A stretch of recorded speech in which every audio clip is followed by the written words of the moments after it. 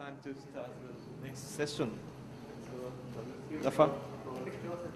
The first speaker is Rajeeva Karandikar from Chennai Mathematical Institute. The title of his talk is Positive Conservative Semigroups and the Markov Process. So, happy birthday, Sundar, and I'm very happy to be here to be speaking on this occasion.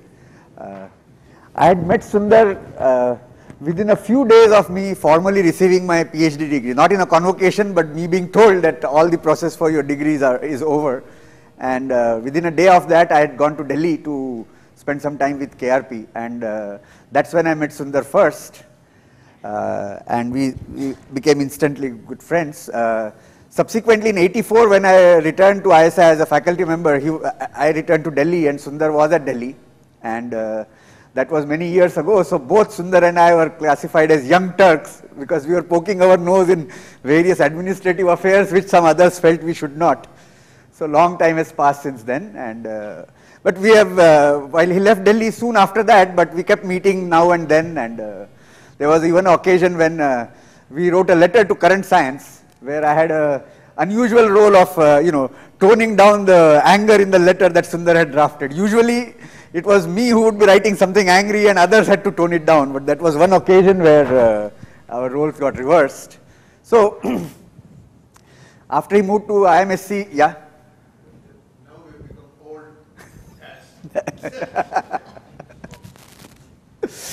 So, when Vijay asked me to speak, I was thinking, what should I speak on for this audience? So what I thought was that I would talk about connections between Markov process and semigroups, and explain the significant role played in this framework by what is known as martingale problems introduced by Strouk and Varadan, and with the hope that with the experts on quantum probability as well as free probability in the audience, maybe they may draw some analogy and think about what would be the corresponding object in their respective theory. So, quantum probability, of course, I know there is a Markov processes and such things are very much there. I don't know about free probability where there is a discussion on Markov processes or not, but nonetheless. So, if you have a one parameter semigroup acting on bounded continuous functions, say on S, where S is a complete separable metric space, I'll be confining, because I'm talking about connections with probability theory, it'll be confining to the case when it's a positive semigroup, which means when function f is positive, the TT of f is positive, and conservative, so TT of 1 is 1. So, if L is the generator of this semigroup, where the domain dl is this class of functions where this derivative exists, so TTF minus f 1 over t exists, and since we are working with operators and we have various choices of the sense in which one can take the limit. So let's say if we take this in the sense of sup norm on bounded continuous functions, let's say. So, so domain L is the class of functions f for which this limit exists in the sup norm sense, and then we define L of f to be G. So then L is the strong generator of the semigroup, and if instead we take the limit in bounded pointwise sense, which means this limit exists for every x, so 1 over t tt of fx minus fx equal to gx holds for pointwise, and this as a family of functions is uniformly bounded. So that is called bounded pointwise sense, and in that sense if we take the limit, then the generator is called the weak generator. There are many other choices of this topology, and of course classical results like Hilly-Yoshida theorem as to when is an operator L a generator of a semigroup, and so on and so forth. Now, in interest in probability theory is the case where the semigroup is indeed given by integral kernel. So the action TT of TT on f is given by integral of f against a kernel mu t x dy. So so you have this family indexed by t and x, and of measures indexed by t and x. Now Of course, since we are assuming that the semigroup is acting on the class of continuous functions, it puts lots of conditions on this family of measures. For example, for a fixed t as functions in X, it's continuous in the what we call the weak topology, or what Krishna called the vague topology of measures. Because only then we'll get Tt of f to be a, yeah? What requires regularity of t going to Tt? Continuity. If we are taking the whatever topology we will take for the semigroup for the considering the generator. So if we are taking working with sup norm, we should take for each f norm continuous. And if we are working with this bounded pointwise topology, then it is enough to consider the case where t going to Tt of f of x is continuous and remains bounded. So you see, this boundedness comes easy because if because our Tt of 1 is 1, that means each of this should be a probability measure. So if f is bounded, then this gets the uniform boundedness is easy to get. So then it only reduces to that t going to Tt of fx is a continuous function of t for every fixed f and x. So you don't need any other continuity.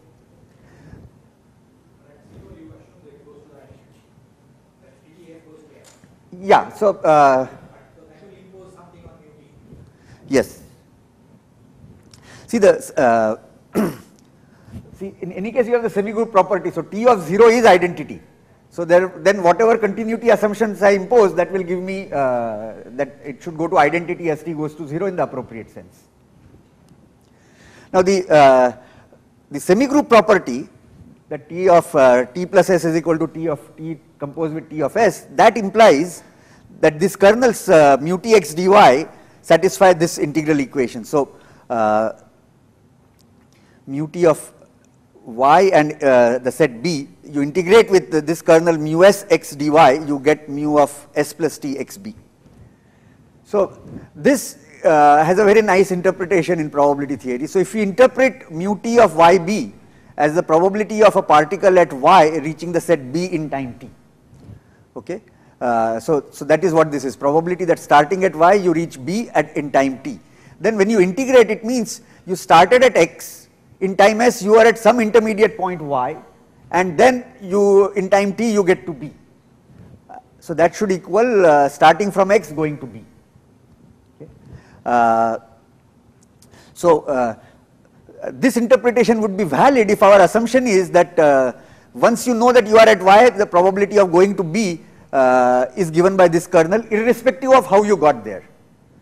So in general, if you are talking about physical systems, this may or may not be true. How you proceed from some point onwards may depend on how you got there, the probability structure thereof.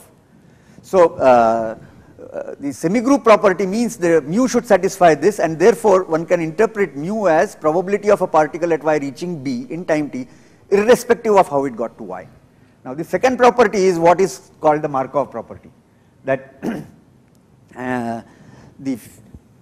once you fix the present position, the probability law governing the evolution from then on does not depend on the history of how you got there. Okay. So the Markov property and the semigroup property get just completely intertwined, and that's why early study of Markov processes in 20s, 30s and 40s was also the time when the semigroup theory, lots of interesting things were happening, and very early on Markov process theory got intertwined with semigroup theory, and there was usage of semigroup techniques in Markov study of Markov processes from early on. So okay, so I was here at this point of saying that one can interpret mu t y b as the probability, and irrespective of how it got there.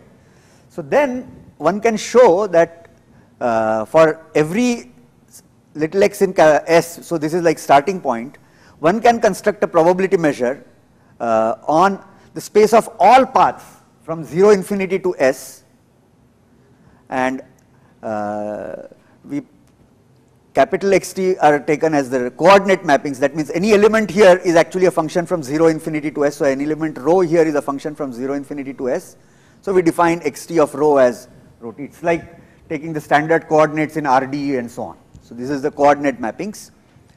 And then we can construct a measure Px on this path space which satisfies. So this left hand side is simply probability. So you have points t1, t2, tn. I should have written that they are in the increasing order, t1 less than t2 less than t3, etc. So probability that xt1 is in a1, xt2 is in a2, xtn is in an or m, this probability is given by this n-fold, n-1 fold integral. So I think this should have been n, because on the right hand side I have taken n. So from this is the probability that from yn, if you are at yn plus 1, the probability of reaching an, that integrated against from yn minus 2 to getting to yn minus 1 integrated over an minus 2 and so on.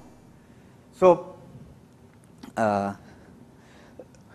by this construction we get we can define a measure on what could be called the cylinder sets on this path space. So it's like when we define product topology, you define rectangles. So this defines a measure on rectangles on this path space, and one can show that this measure on these rectangles can actually be extended to a probability measure on the sigma field generated by those. And then this P sub x can be thought of as describing the probability law of a particle which starts at x and evolving as per this transition function mu. Okay. So xt is said to be Markov process with transition probability function mu t xa. Now the generator L of the associated semigroup.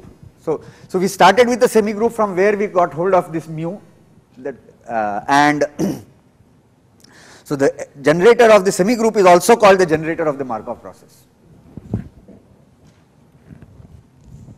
Now this path space that I described earlier is too huge for useful analysis often, and early on the focus was shifted to when can we construct these measures on better path spaces or nicer path spaces. So for example, continuous functions from 0 infinity to s, or a terminology which is very standard in probability literature but not otherwise is called d0 infinity. So these are functions which are right continuous and have left limits everywhere.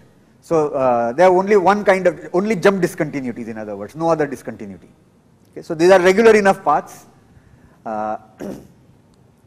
So under some suitable conditions on this transition function mu, one can construct the probability measures on either C or on D. And in particular, if you take S to be RD, the heat semigroup given by T0 being identity and Tt of fx is the integral of f against the Gaussian kernel. So here the transition function mu is given by a density. So in this case, the measure P0 starting from 0 on C is called the Wiener measure. The coordinate process is called the Brownian motion, and P sub x is simply translate of the Wiener measure. For the Brownian motion or for Wiener measure, the generator L is given by half Laplacian.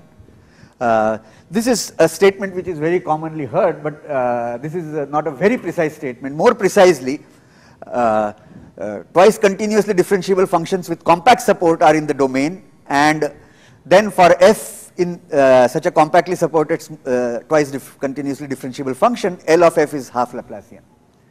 So the if you really want to say what is the generator, we have to again go back to what is the topology in which we have taken the derivative and so on and so forth. And but generally whatever topology you take will always have the C2 0 to be part of the domain, and on that it agrees with the Laplacian. If we take L to be the weak generator, then one can actually show that C2 functions with not compact support but bounded second derivatives functions, and with their all two derivatives are bounded. This is in the domain and it is still given by the Laplacian.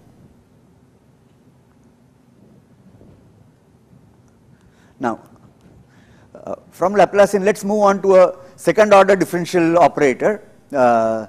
So the second order derivative terms have a coefficient aijx, and first order have bj's, and where ajx is let's say a positive definite matrix valued function, continuous function. So x going to aijx is continuous for every ij, and for every fixed x this matrix is strictly positive definite. So and this bj is simply a vector valued continuous function, again bounded, because my a of f I want it to be bounded. Now, so this question as to under what conditions on A can we construct a Markov process such that L is, its generator L is an extension of A. No, strictly simply means for each x it is strictly positive definite.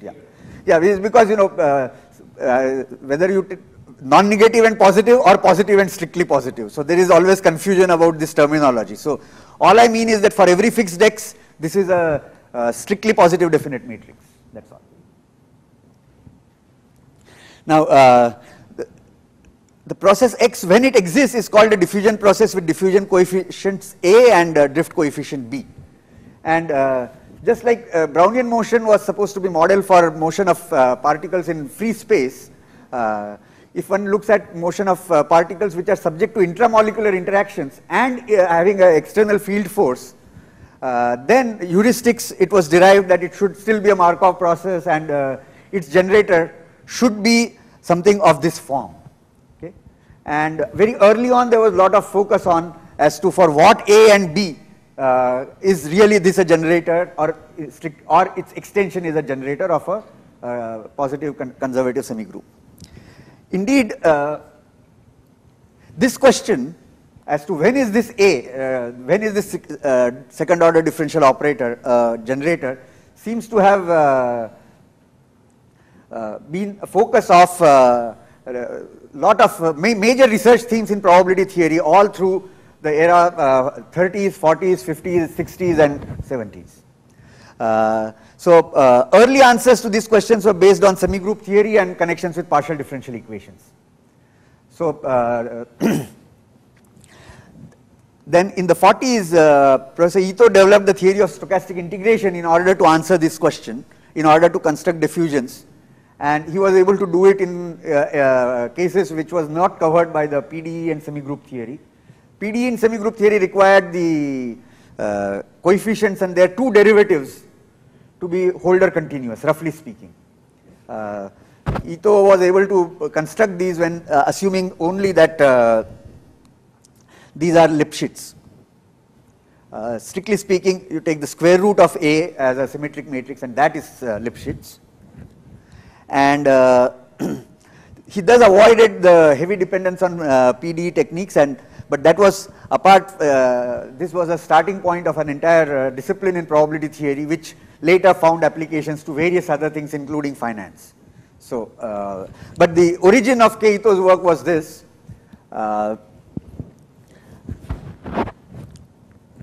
Now, early on it was observed that if a diffusion exists with a generator A, and I put it in inverted commas because I mean that an extension of A is the generator, then this associated family of random variables or associated process MFT.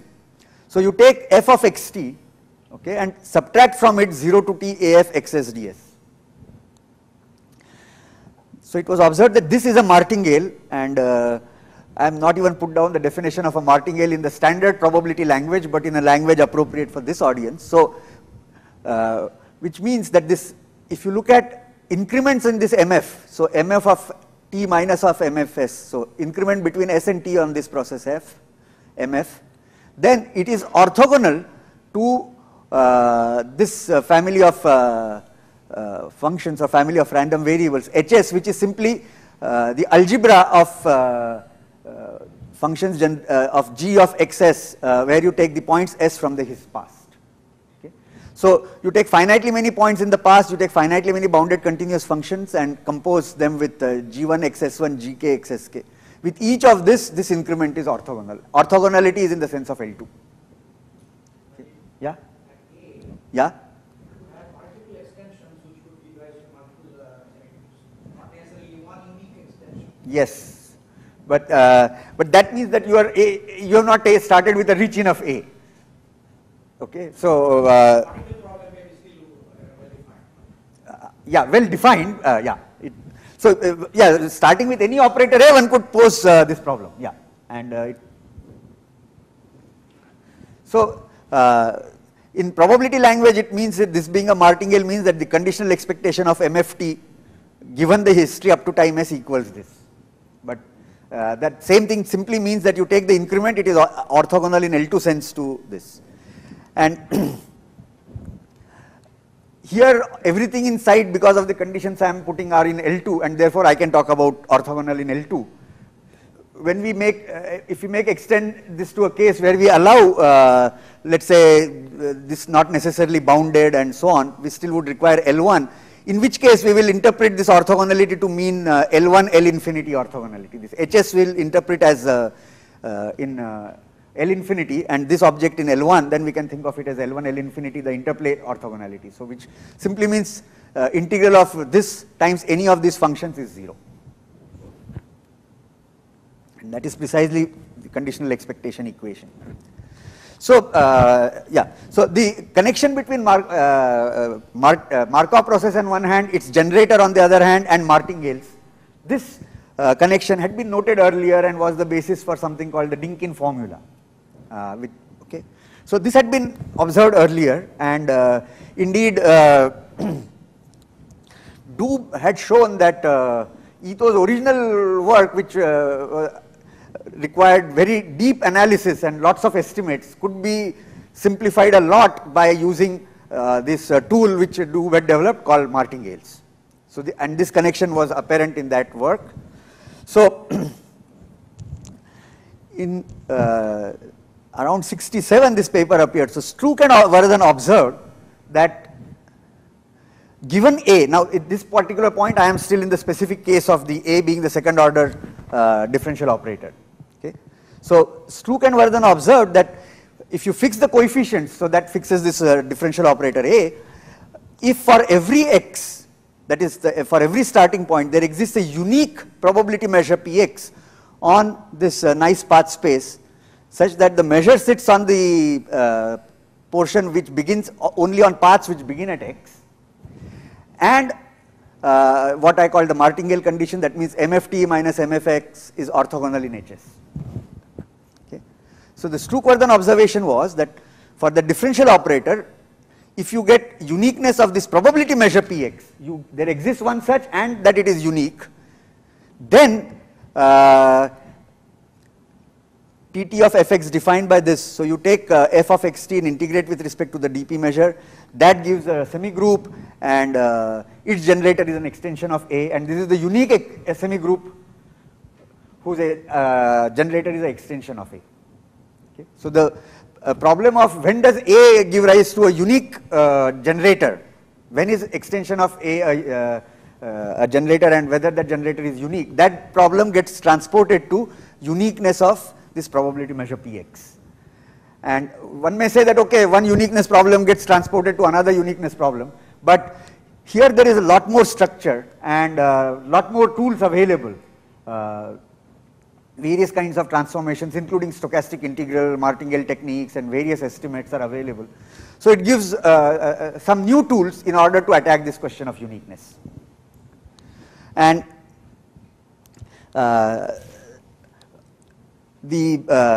just like the Brownian motion has connection with Laplacian, and there is connection between Brownian motion and solution to differential equations involving Laplacian, the Dirichlet problem, and so on and so forth. Likewise, there are connections between the Cauchy problem for a differential operator and this existence of these probability measures, which I have not put down on slides. But that prompted, the connections with Cauchy problem is what must have prompted Strook and Vardhan to call this as a martingale problem. So they said that a measure Px on C is a solution to the martingale problem for the operator A if these conditions 1 and 2 hold. Okay. Martingale problem for A starting at x, and where is A appearing? A is appearing in this definition of MF. So that is what they said, that martingale problem is to find a measure P which satisfies these two conditions. And if for every x you have existence as well as uniqueness, then it is called well posed. Is there some conditional layer that allows you to verify that it's martingale? No, no, you start with A and you are trying to construct a measure P so that this is a martingale. I know. Yeah? Suppose I start with the A. Huh. Is there any way I can figure out what I get to the Anyway, you can figure out whether there will exist at all okay. No, so many things are known, if this being a restriction of a generator which is positive and so on and so forth. So, for example, it should satisfy the maximum principle, it should be dissipative. Whole lot of properties about this A are known. So, if one of those doesn't hold, you know a priori that it is a bad case. Okay. So, and in fact, Stroop-Vardhan showed the following, that so their work required this A to be uniformly elliptic. Yeah, but Ito's thing, which requires Lipschitz, does not require uniform elliptic. In fact, he only wanted non-negative definite. So there are, but for Stroop-Vardhan theory, you need the A to be uniformly elliptic. So there is a delta such that for all real numbers, so here it should have been a x. So uniformly, the eigenvalues of Aij matrix are bounded below by delta uniformly. And then A is a continuous function with at most quadratic growth and B is measurable with at most linear growth. So this they did not do it the first step. The first they had only bounded A and B continuous. Later it has been extended to allow A to have quadratic growth and B to have linear growth. But under these conditions it is shown that the martingale problem is well posed. For A is well posed, where A is of course again the second order differential operator. So from Holder continuity to Lipschitz, Ito's work, and from doing away with Lipschitz to only requiring continuity in this and measurability in this is Stroop-Vardhan theory. And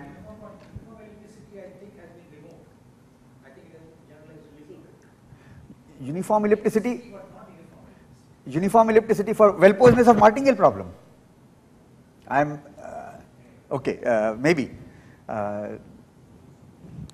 Because but interestingly, the Stroop-Vardhan work, the uniqueness is actually a throwback to PDE theory. So Ito tried to draw it away from PDE theory, and Stroop-Vardhan work heavily uses the PDE techniques and the estimates thereof, and that is where this uniform ellipticity arrives. So if there is some work which avoids this, then it may be again going back in a different path. I am not aware. So I should look at that. So in general, the weak generator L is an extension of A, and then writing, so let us write mu t of B to be, you compute the probability of xt belonging to B starting at x and then integrate with mu 0. Okay. So it is like if you start with the initial distribution mu 0 and run the process up to time t, where will you be? So that is this measure mu t. So it can be shown that mu t satisfies this, what we may call an evolution equation. So integral of f d mu t is integral of f with d mu 0, and the increment is given by integral 0 to t integral lf d mu s ds. So this equation corresponds to the semi-group the equation Tt of f is equal to f plus integral 0 to t ts lf ds. So that translates to this. Now one difficulty in using, so in probability theory, for example, given the generator L, it is of interest to characterize or get hold of something handle which will tell me how mu t is going. Okay. So in order to use this equation, the class of, if we think of it as an equation with a test function, so the class of test functions is domain of L. But in general, it is often difficult to get concrete description of domain L. Even in nice cases where you have second order differential operator with some smooth coefficients, even then getting hold of the full description of the domain is difficult. So in a sequence of papers, starting with Echeverria, who was a PhD student of Vardhan, and then Tom Kurtz, and in this area me and Abhay, but we have also contributed, it has been shown that when under the Stroop-Vardhan conditions on the operator A, when the martingale problem is well posed, indeed this equation, now I have replaced L with a A, and I have also added one perturbation term. So this equation where the test functions now are from domain A, and remember domain A is something which we start with, A and domain A, so we choose. Okay. So this equation also admits a unique solution. So this with if f in domain L, it admits a unique solution that comes from semigroup theory, but you using Stroop-Verdon techniques, if one shows that restricting the test functions to the class of domain A, this one still has a unique solution, and indeed the unique solution is given by, you have the distribution of this process at time t and weighted by what we may call the Katz's functional, which Katz thought of based on Feynman's work on the Feynman integrals. So, so this term has the effect of adding a potential there. And as I already said, the significant aspect here is that the test functions are required to be in domain A rather than domain L. Now, in this, again in the Stroop-Verdon framework, actually one can show that these measures mu t have a density pt, and so this evolution equation which I had written translates to this. I replace mu t by pt dx, and this I have written in a differential form.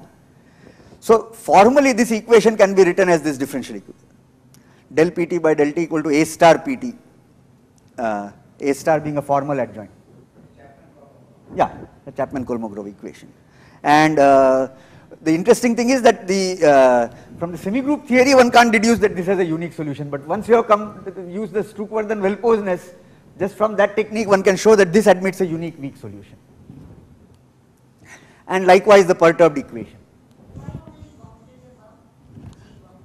You see G bound, you don't see the, interestingly here you see that it is e power some integral of G. So if G, the lower. Yeah, the G, you can take out the positive part and negative part. Negative part doesn't matter. The positive part. You see, when you, about A, you see, I have started only with bounded continuous functions, but those things one can extend in many different ways. Okay, we can define function classes so that you can bring in unbounded G into your picture so that you can still talk about the generator and so on. But the bounded above one can't get rid of for this reason. Now, I come to a few minutes, but I'll come to general definition. So, till now I talked about this connection in the specific context of A being a second order differential operator, but this connection is deeper and one can do in more generally. So, here I've just put down what do you mean by a process. So, process is just a family of random variables, or which are family of measurable functions. Now, one important thing is if you have two such families of random variables or two processes, we say that they are equal in distribution if these two are equal. So you take G1x, I think super X here are missing, or I should have removed it here. So this is the sense in which equality of two processes is concerned. And then very generally, if you are given some subdomain of bounded continuous functions, a linear space and a linear mapping A, one can pose a problem as to when does there exist a process X such that it's a martingale, MFT is a martingale, namely MFT minus MFS is orthogonal to HS. MF is again given by the same. Okay. And so this time I am not restricting to A being a differential operator. At this level of generality, we say that this martingale problem is well posed if for every initial distribution mu 0 you have a unique process X such that such that it's a martingale. And uniqueness is in the sense of if two of them have solutions which have the same initial distributions, then they are equal in distribution. And at this level, if one assumes that very minimal things, the domain A is an algebra which strongly separates points and contains constants, then well-posedness of a martingale problem implies that the solution is a Markov process, it will have a generator, and that generator is a extension of A. And this thing involves a lot of things about setting up right kind of spaces and proving measurability. One of the difficulty is that when we talk about well-posedness of a martingale problem, we are talking about for every fixed measure initial condition we want one measure. But then we want that these things are interwoven to each other in a measurable fashion, and that turns out to be one of the most difficult questions in resolving these issues. But so that was Abhay, me and B.V. Rao, we did one final piece of work which put paid to some of the early work that I had done with Abhay. Further, if for a probability measure mu, integral AF d mu is 0 for every f in domain A, then mu is the invariant measure for the associated semigroup, or integral LF d mu is 0 for every f in domain L. So when this problem for A is well posed and gives rise to a semigroup TT with generator L, this for all f also implies this. Now, the fact that in the given framework this this orthogonality relation is implying this makes one wonder if indeed A is a core for L. That means the graph of A, its closure is the graph of L, and indeed 20 years ago I thought that must be true and spent about 3 or 4 years trying to prove that, though I was advised against that by various experts that it is not going to be true. Eventually we have found an example to show that it is not so. Earlier Strook had told me that I am telling you that I have an example, but it is too complicated, it is not worth time spending on. Just have faith in me when I say I have an example. So now we have an example which is simple enough. So this says that in a sense there may be multiple extensions of A which are generators of semigroup, but only one of them is a generator of a positive semigroup. You see, initially if I put A1 to be 0 I include, then it will imply that L1 is 0 and therefore conservative I will get, but it may not be positive. So there may be multiple extensions of A which are generators which are generators of semigroups, but only one of them is a semigroup, positive semigroup. Or you may have an infinity of positive semigroups. No, positive semigroup only one I get. But I know, example, if you have infinite, one might have a family of positive semigroups, out of which one only is conservative. Okay, but then that will not fit in this framework, because conservativeness I can deduce by just including 1 in my domain of A and requiring that A1 is 0. That will give me the extension L1 is 0, so TT of 1 is 1. So they will not fit in this framework. Yeah, but what you say is true. If we don't put A1 equal to 1, then we may get that, that only one of them is conservative, others are not. So here in my example what happens is that while I have a signed measure mu such that integral AF d mu is 0 for every f in domain A, but there is a function f such that LF d mu is not 0. So the problem or whatever is the interesting part is about this positivity rather than the other way. So so it can also be shown that the distribution of that solution satisfies this corresponding to this Chapman-Kolmogorov equation, or this is a general version thereof, once again for every f in domain A, and that this equation admits a unique solution. So from the uniqueness of the process on this much bigger space, we get something concrete about uniqueness of solution to such an equation. And the same thing with a perturbation thereof. So just one slide, that the conditions on boundedness and continuity of AF that I had imposed can be significantly diluted. Continuity, even describing it, is very complicated, but boundedness, for example, can be replaced by the following: that there exists one continuous function phi such that the growth of AF is always controlled by this function phi. So AFX is less than or equal to constant which may depend on f times phi of x. So this one can be used to replace the boundedness condition. A is now a general matrix, general operator that I am starting with. Yeah, so in the diffusion context, second order operator, but more generally in terms of when I am talking of an abstract space, any operator A for which I am posing a martingale problem.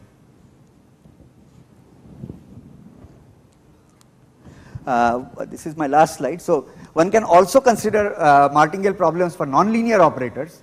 So they correspond to physical systems which are evolving with interactions, and one can still talk about the associated evolution equation, martingale problem, Markov process, something which was called by McKean to be nonlinear Markov process.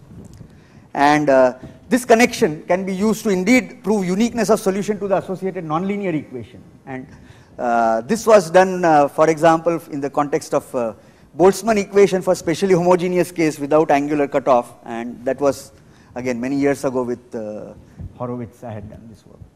So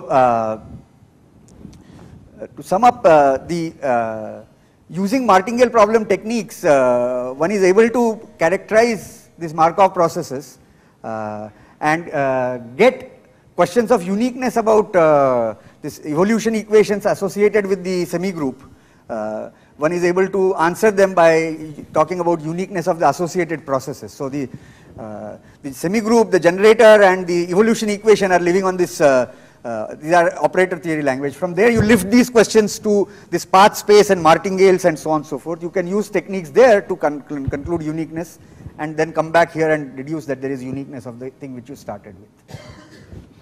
So let me stop here.